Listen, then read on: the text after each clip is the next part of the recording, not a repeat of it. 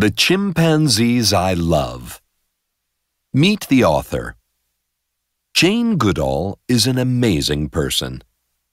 When she was a girl, Jane dreamed of going to Africa to study wild animals. As an adult, she ran a 55-year study of chimpanzee society. She is the world's leading expert on chimps. Through her study, Jane showed for the first time that chimps have emotions. Also for the first time, she observed chimps using tools. Jane is a strong supporter of wildlife preservation.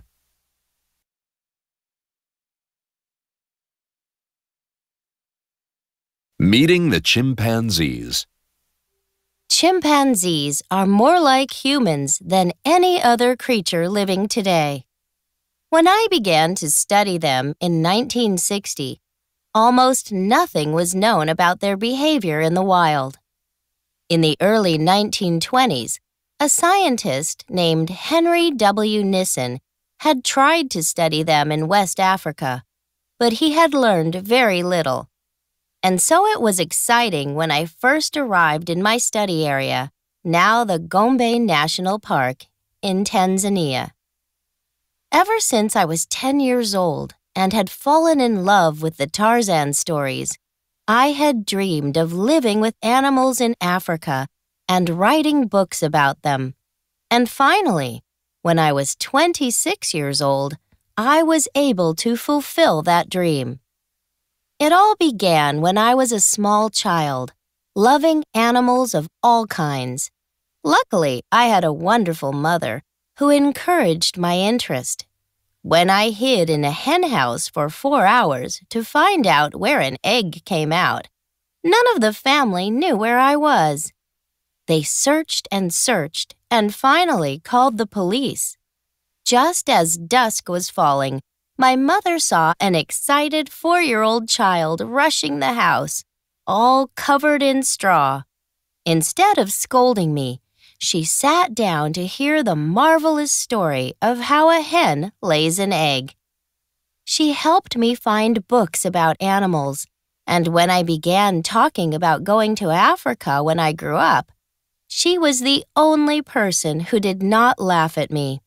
Instead, she told me that if I worked hard, took advantage of opportunities, and never gave up, I would find a way. And of course, I did. As you read this book, you will see that chimpanzees are like us in many ways, and this makes them particularly fascinating to study. Like us, each chimp has his or her own unique personality. Chimpanzees look different from one another, too. Their brains, their blood, their DNA, the way their bodies are put together, it's all so human-like. It helps us to understand that we, like chimpanzees, are part of the great animal kingdom. Learning about chimpanzees helps us to understand ourselves better, too. I was 22 years old and working in a documentary film studio in London when I received a letter from an old school friend inviting me to Kenya for a holiday. This was the opportunity I had been waiting for. I saved up enough money, working as a waitress, for a round-trip boat fare and set off. After I had been in Africa a number of months, I arranged a meeting with Dr. Louis Leakey, the famous paleontologist.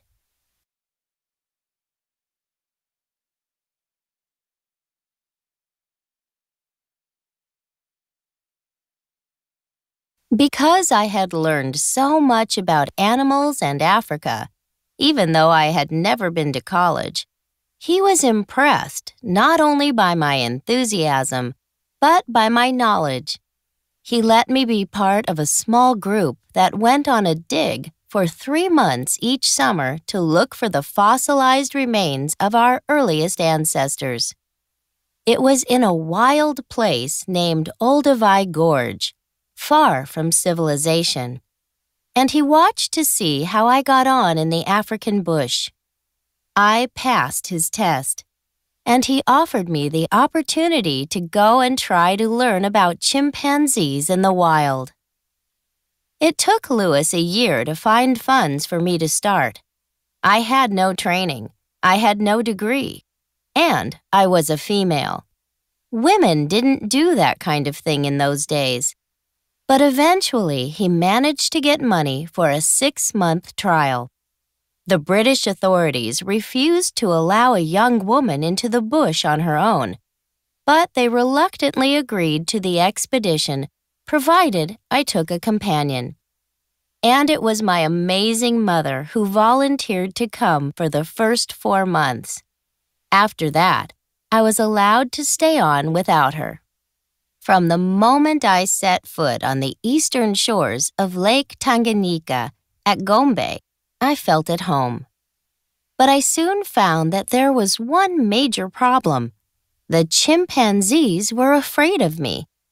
Even when I was on the other side of a narrow valley, they took one look and vanished. Sometimes I despaired. I was afraid that the 6 months would come to an end before I had discovered anything of importance. But I found a wonderful vantage point, a rocky outcrop that I called the peak. Every day I climbed up before dawn. I always wore the same colored clothes and looked at the chimpanzees from afar through my binoculars, in order not to startle them. From the peak, I began to learn more and more about chimpanzees and their way of life. Everything that I saw, I jotted into a little field notebook which I wrote out in a journal every evening. In 1962, I was joined by Dutch photographer and filmmaker Hugo van Lawick. And, as the work increased, we employed more people to help. That meant that observations could continue even when I had to go to Cambridge University to work for my PhD degree. Today, most of the daily records, on baboons as well as chimpanzees, are taken by a team of Tanzanian field staff from the small villages that surround the national park. They follow a different chimpanzee each day and record his or her behavior. Gradually, we have built up a collection of unique life histories and family histories. There are 2 co-directors of the research, one Tanzanian and one British. And at any one time, there are 3 or 4 graduate students studying different aspects of behavior.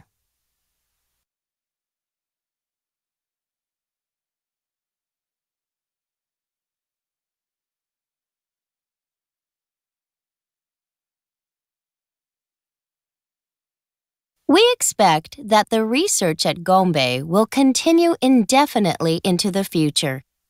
We are still learning new things. As I write this, Flo's daughter Fifi, who was a little infant when I began the study, is about 40 years old and has just had her 8th infant. She could easily live another 10 to 15 years.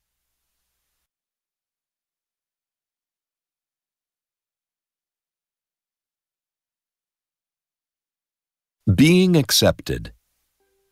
I shall never forget the excitement and wonder of my first months at Gombe. The forests are home to all sorts of animals, and gradually I got to know them.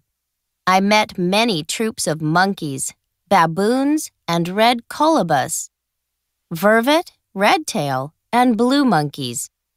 Sometimes I startled a bushbuck with its chestnut coat, or a bustling reddish-colored bush pig. There were a couple of small herds of forest buffalo.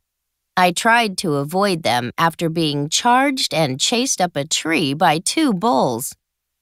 I learned to identify countless fascinating birds, ranging from the tiny sunbirds to the huge and secretive Varroa eagle owl. Some have brilliant colors. Many have beautiful songs. There were 2 or 3 crocodiles in the lake, and monitor lizards, chameleons, and geckos. I saw all kinds of frogs and toads, and so many snakes, some poisonous, including the deadly green and black mambas and the feared Storm's water cobras, which kill quite a few fishermen when they get caught in their nets. Sometimes I met a huge python, and of course, there were all the thousands of species of insects, including fantastic butterflies and moths, as well as the less pleasing tsetse flies and malaria-carrying mosquitoes.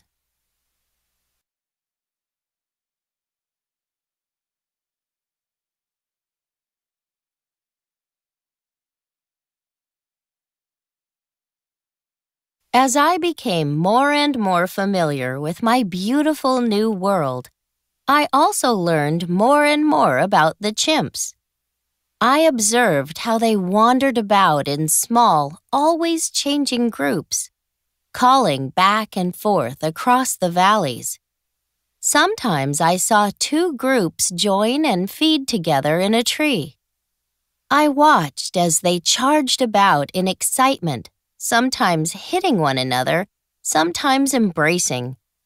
I watched them make sleeping beds or nests up in the trees in the evening by bending branches over a firm foundation, then bending the ends back over again. I climbed into some of these nests and found that they were strong and comfortable. The chimps mostly traveled from place to place on the ground. Like the other great apes, chimpanzees are knuckle walkers, which means that although they walk on the soles of their feet like we do, they also walk on the backs of the middle joints of their fingers. Sometimes I saw a chimp walking upright for a short distance when he or she wanted to look over tall grass, when carrying fruits in both hands, or when it was raining. It seems that chimps don't like putting their hands on the ground when it is cold and wet. After an outbreak of polio, two males, each of whom had lost the use of one arm, learned to walk long distances completely upright to keep their limp hands from trailing on the ground.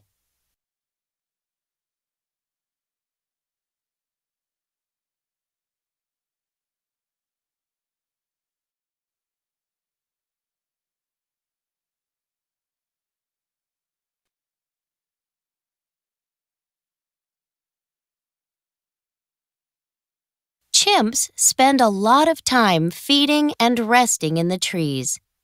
Their feet are more like human hands to look at, with the big toe acting like a thumb. This makes it easy for them to hold on to branches when climbing. Like the other apes, chimps can swing hand over hand. This is known as brachiating, from branch to branch. We can swing too, because our shoulder joints are made the same way. But our fingers are not long or strong enough for us to do it for long distances. I began to learn about the chimp's diet. I saw them eating fruits of many kinds, and leaves, flowers, seeds, nuts, buds, pith, and stems. After watching them feed, I collected specimens of the tree or plant, which my mother put in plant presses to dry so that they could be identified later.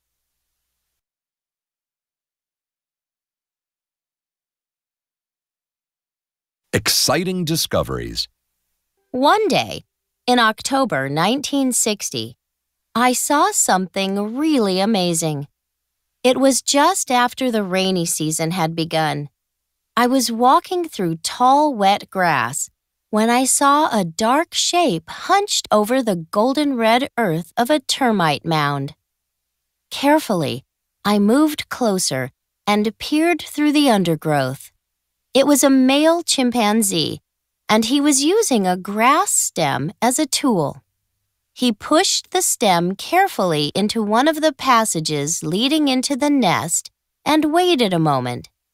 Then he withdrew it and picked off the insects with his lips and crunched them up. Sometimes he picked a leafy stem and stripped off the leaves so that it would fit into the narrow opening. He was not only using grass stems as tools, he was actually making tools. This was a really exciting observation, for up until then, it had been thought that only human beings could use and make tools. Another important day, at about the same time, was when I saw chimpanzees eating meat. A male, a female, and a young chimpanzee were making a meal of a baby bush pig carcass. A few months later, I saw chimpanzees actually hunting. Their prey was a young red colobus monkey, separated from its troop. The chimpanzees showed real cooperation as they surrounded the monkey while one of them raced up the tree to make the kill. Then they all shared the meat. Before these observations, it was thought that chimpanzees were vegetarian. When the National Geographic Society heard about termite fishing and about hunting and meat eating, they agreed to give me a grant so that I could carry on with the research.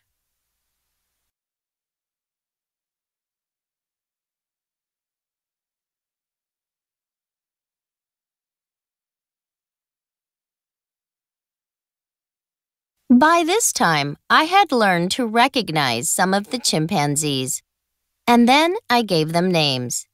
It was not thought scientific at that time to give names to research subjects. I should have referred to them by numbers, but I had always named my animal friends, and I saw no reason to treat the chimpanzees differently. Today, most field biologists name the animals they study. The first chimpanzee who learned to trust me was one I named David Graybeard. He came to my camp for the ripe red fruit of an oil nut palm and found and took some bananas. I began to leave bananas out for him, and gradually other chimpanzees followed him to this new food source. Goliath and William, and then Old Flo and her family, and many others. After about a year, I was able to get quite close to many of the chimps when I came upon them in the forest, and once I knew them apart, I started to understand their complex society.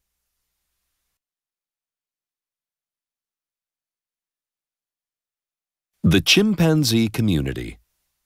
The community that I gradually got to know at Gombe was made up, at that time, of more than 50 individuals.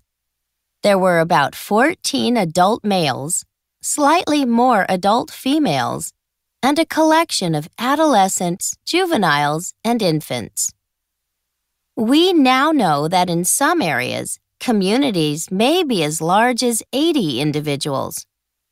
Within a community, all the individuals know one another, but there are some who do their best to avoid each other, some who meet only occasionally, and some who spend a lot of time together and are real friends. This is not at all like a troop of monkeys, for instance, where all the members stay together almost all the time for traveling and feeding and sleeping.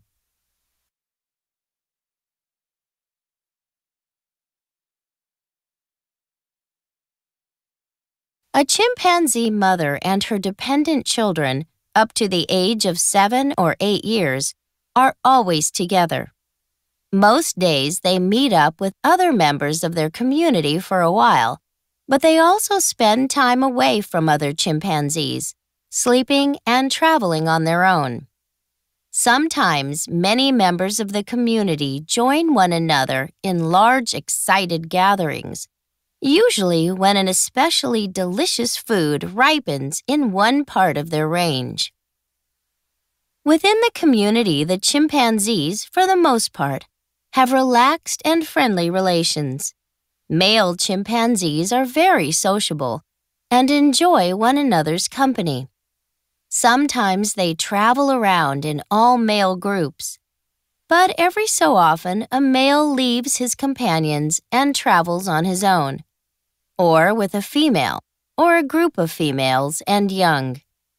It was not until I had been studying them long enough to realize who was related to whom that I really began to understand chimpanzees' social life.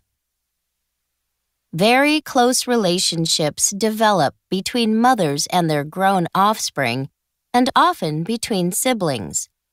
Brothers, in particular, sometimes become very close friends and allies as they grow up. They continue to spend some time with their mothers and families throughout their lives. The same is true for daughters, unless they decide to transfer into a neighboring community, in which case they will probably never see their families again. We still don't know why some females make this choice.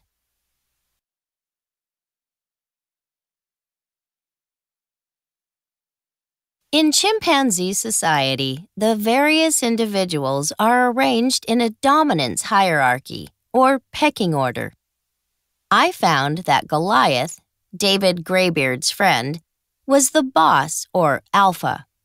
JB ranked number 2. Then came Hugh and Hugo, and on down the ranks. I noticed that the adult males were able to dominate all females. The females seemed to have their own ranking order, though it was usually not very clear. Flo was obviously the highest ranked. Her friend, Old Ollie, ranked lowest.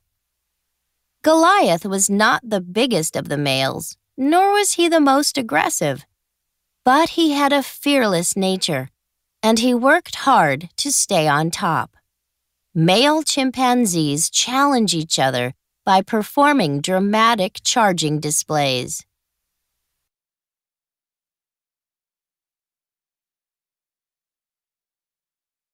They hurtle across the ground, stamping and slapping, swaying or dragging branches, picking up and hurling stones.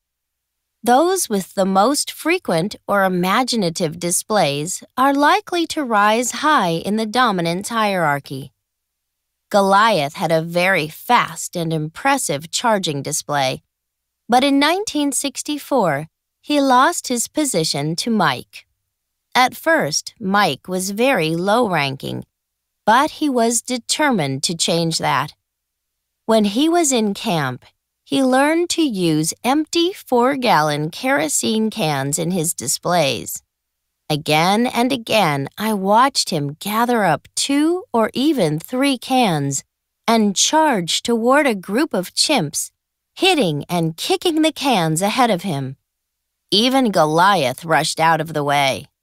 And then, when Mike stopped, the others hurried to pay their respects to him.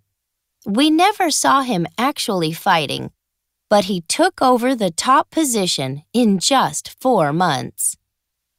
Mike reigned for 6 years, by which time he looked old. He was probably about 45 years old, and he lost his position to the younger, heavier, and very aggressive Humphrey. Every male who has made it to the top has done so in a different way, and I have written their stories in some of my other books. After Humphrey came Fagin, then Goblin, Wilkie, Freud, and Frodo, who is Alpha now. February 2001.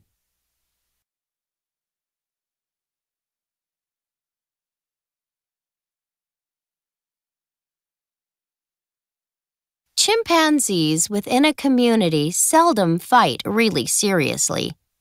Most of their squabbles are settled by threatening postures and gestures. They wave their arms and swagger upright with bristling hair, giving loud barking calls. The lower-ranked individuals give way and fights are avoided, and often, after aggression, the victim approaches the aggressor and crouches submissively, making whimpering calls or screaming. Usually the victim is reassured with a gentle pat on the back or a kiss or embrace. In this way, peace is restored. When chimps do fight, it usually looks and sounds much worse than it is, as one or both scream loudly.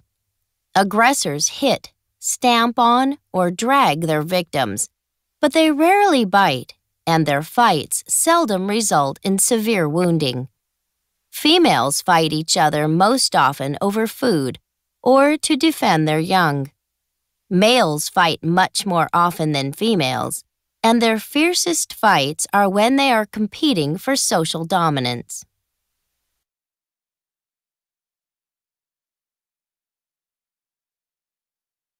We also see fighting between members of different communities.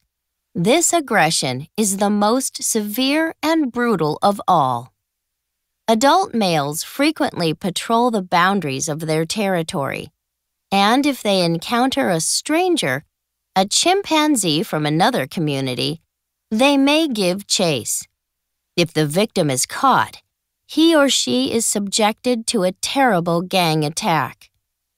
Strangers, usually adult females, very often die of their wounds. Only adolescent females are not attacked. Instead, the patrolling males try to lead them back into the heart of their own community range.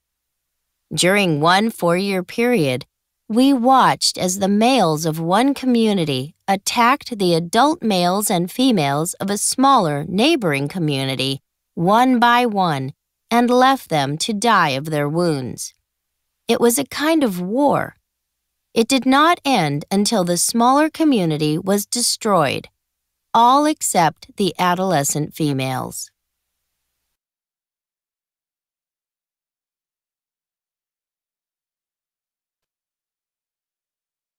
I was very sad and shocked when I found that the chimpanzees, just like us, have a dark side to their nature.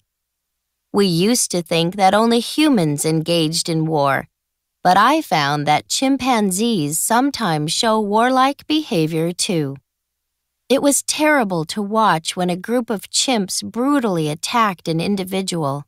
You might wonder why we did not try to defend the victims. In fact, chimpanzees are so much stronger than us, and they become so violent when roused, that there was nothing we could do. We did try to help the wounded victims afterward.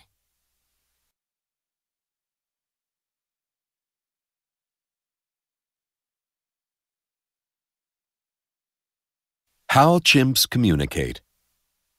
Chimpanzees are like humans in so many ways, but obviously there are many differences too. Perhaps the most significant difference is that we, and only we, have developed a sophisticated spoken language. Only with a language of words can you discuss things, make plans for the distant future, teach about objects or events that are not present, and bounce ideas back and forth in a group. Chimps do communicate with sounds, of course. They have many calls, at least 34 we can identify, and they all mean different things.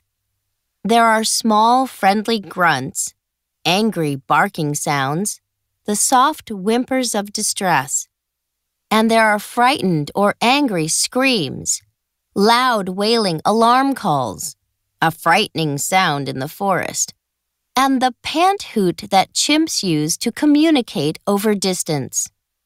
Each individual has his or her own distinct voice, so when you hear a pant hoot, you know who is calling. This is how scattered community members keep in contact. Chimpanzees also communicate with facial expressions, gestures, and body postures, just as we do. A low-ranking individual may greet a superior male with soft grunts and by crouching in front of him, sometimes holding out a hand. An upright swagger with hair bristling is a threat. touching is very important. Frightened chimps reach out to touch or hug each other.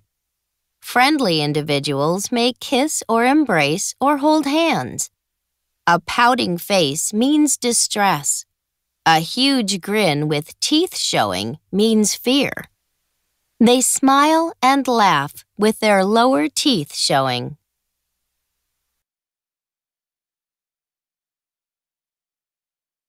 Chimpanzees may spend more than an hour grooming each other, moving their fingers gently through each other's hair, cleaning the skin. This is very soothing and is an important part of friendly behavior. Mothers calm their infants with grooming and spend hours grooming with grown-up offspring. Grooming is especially important between adult males, as they need to help one another to protect their joint territory.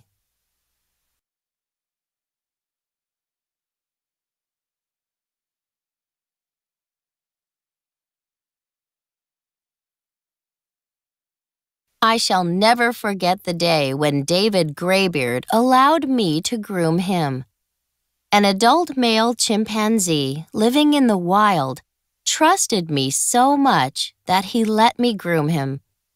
I decided later it was a mistake. It is not good to make direct contact with the chimpanzees for many reasons. We want to observe their natural behavior and not interfere. If they get too familiar, they can be dangerous, as chimps are so much stronger than humans. They might catch an infectious disease from us, or we from them. But some of those early interactions were so special. It was a wonderful reward for hours of patience and determination. Scientists used to think that only humans have emotions, such as happiness and sadness, anger, fear, and despair. Now, many researchers are studying animal emotions. As with humans, often you can tell a lot about the mood of a chimpanzee by watching the expression on his or her face. I had one wonderful communication with David Graybeard as I followed him in the forest. When he sat close to a little stream, I sat nearby. I saw a ripe red fruit of an oil nut palm lying on the ground. Chimps love these fruits. I held it out to him on my palm. He turned his head away. I held it closer. He looked into my eyes, took the nut, dropped it, then very gently held my hand. It is the way chimpanzees reassure one another. He didn't want the nut, but he knew I meant well. It was a communication between human and chimpanzee that could be understood without words. It was a moment I shall remember all my life. I can still close my eyes and feel the soft, warm skin of his fingers pressing mine.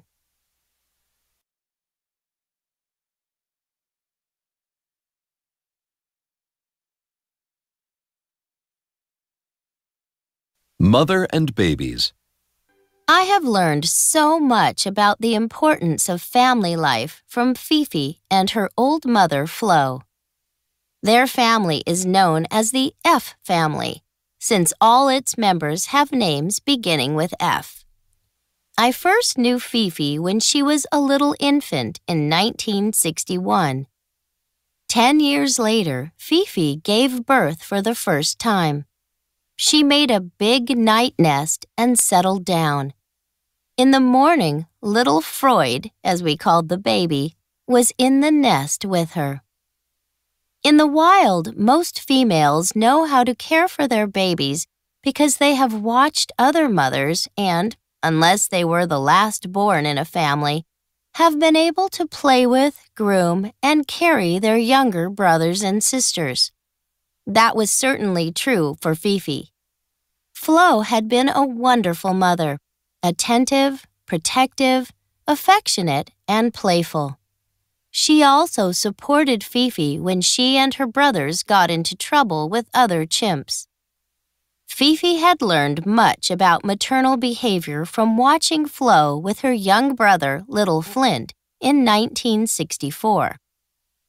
She had been absolutely fascinated by the infant and spent hours sitting close to Flo, wanting to groom or play with him. When Flint was 5 months old, Flo sometimes let her carry him when the family traveled. Fifi's own infant, Freud, was born in 1971.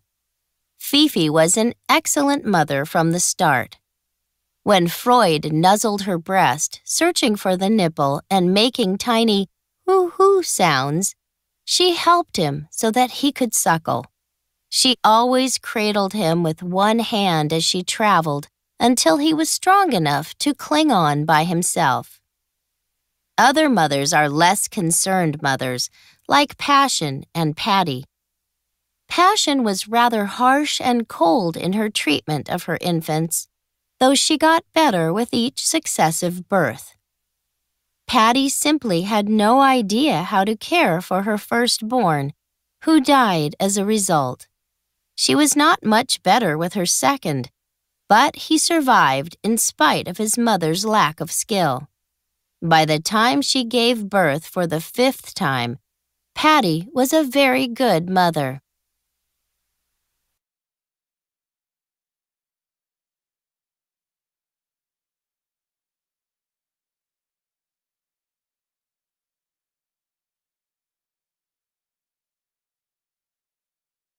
I loved watching Fifi and Freud. She cared for him so well. For 5 years, Freud suckled and shared his mother's nest at night. At first, he always clung to her belly when she traveled, but at 5 months, he began to ride more and more often on her back. He took his first tottering steps and climbed his first branches at the same time, always under the watchful eye of his mother. Fifi, like her mother Flo, was sociable and spent a lot of time with other members of the community. Once he had learned to walk and climb, Freud had a lot of opportunities to play with others, including adult males. He learned a lot during play about the characters of other infants, and also about the characters of their mothers. If he upset a child with a high-ranking mother, he would be quickly scolded, and then Fifi would get involved, hurrying over to defend Freud. Freud also learned a lot when he was amusing himself, leaping about in the branches or playing with various objects, as a human child plays with toys. He learned from experience.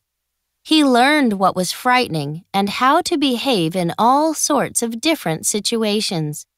When Freud made a mistake, he was sometimes punished.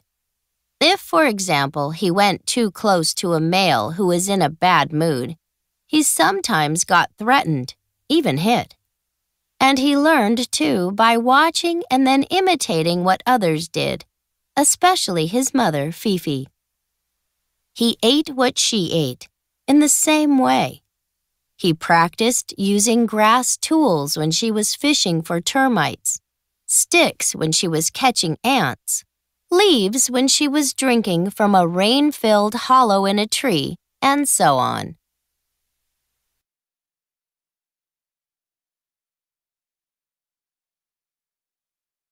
Freud, like all infants, was very upset when Fifi began to wean him, when she would not let him suckle or ride on her back. He would rush off screaming and hitting the ground. Then Fifi followed and held him tight. "You can't have milk or ride on my back anymore," she seemed to be telling him, "but I love you just as much." By the time Freud was 5 years old and had accepted the new rules, his little brother was born. Freud, like almost all older brothers and sisters, was fascinated by the new baby, Frodo.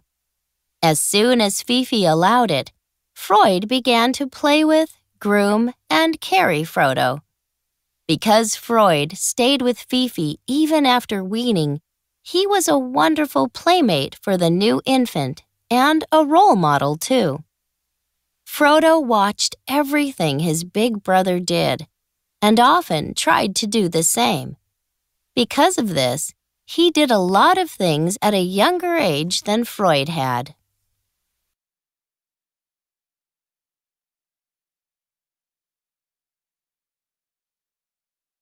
It was fascinating to see how the members of this family helped one another. Fifi, like many other individuals, became higher ranking as she got older. And so, when Freud began to challenge the females of his community, he got the better of all those who ranked lower than Fifi, because she always rushed to help him. And then, as he grew older, he in turn helped Fifi until she became the top-ranking female. He and Fifi both helped Frodo in his battles, and as more offspring were born, they all helped one another. The youngest family members had even more older siblings, brothers and sisters, to help them. When Freud was 10 years old, he began to challenge the adult males.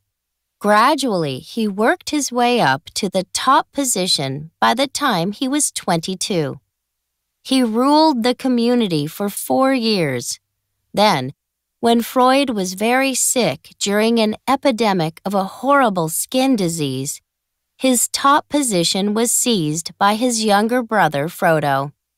Fifi was also very sick, losing all her hair. And her 7th infant, Fred, was so sick that he died.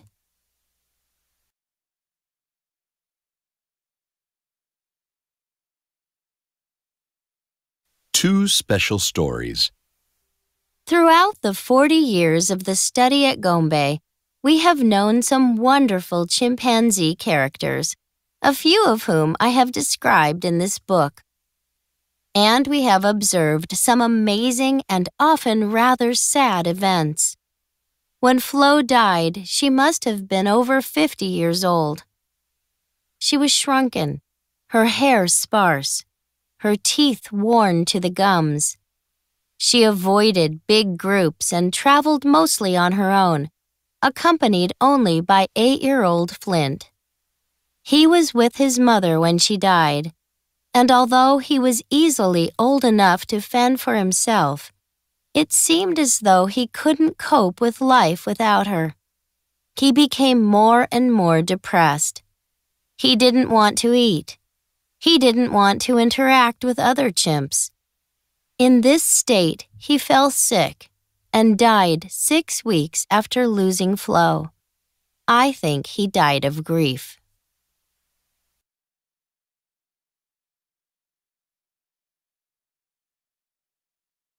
And then there is my very favorite story.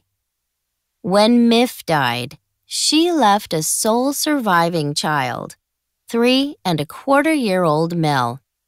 Infant chimps depend on milk for at least 3 years, and Mel was not only very young, but sickly too. We were sure he would die. To our amazement, a 12-year-old male adolescent, Spindle, adopted him. He waited for Mel in travel and let the infant ride on his back and sleep with him at night. He shared his food when Mel begged, and he even rushed to move Mel to safety if the infant got too close to big males about to start their wild charging displays. This is something a mother does until her child is old enough to get out of the way itself. It is important because during their charging displays, the big males sometimes pick up and throw or drag infants who are in their way. They don't seem to notice them. This was particularly brave of Spindle because he was at that age when adolescent males have to be more and more cautious of the big males, who see them as potential rivals. Usually, they keep well out of the way when their heroes are socially excited. Spindle actually got hit on several occasions when he rescued Mel, but he always did it. Spindle saved Mel's life.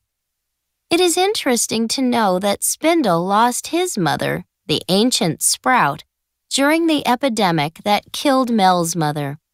At 12 years old, a chimp doesn't need his mother to survive. But if he gets beaten up, or gets hurt or scared in any way, he will go and spend time with his mother, if she is alive. Perhaps the death of Sprout left a space in Spindle's heart. Perhaps his close contact with small Mel, who depended on him so much, helped to fill that space. I don't suppose we shall ever know.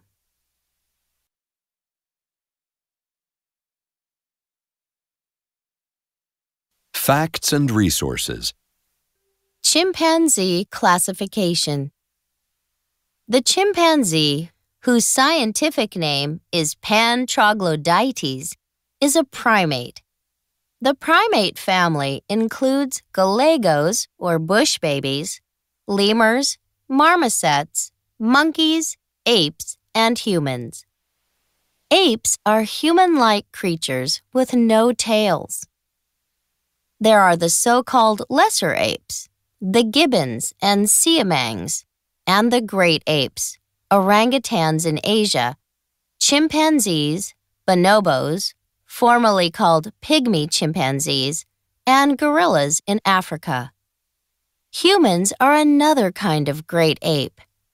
Today, monkeys are smaller than apes, but there were huge monkeys and lemurs in prehistoric times. Scientists believe that primates are descended from small, insect-eating mammals that lived about 65 million years ago. Gradually, some of them grew larger, and they became more intelligent. Apes and humans descended from a common ancestor sometime within the last 15 to 20 million years. Chimpanzees are more like us than any other creature alive today. The structure of their DNA differs from ours by only just over 1%.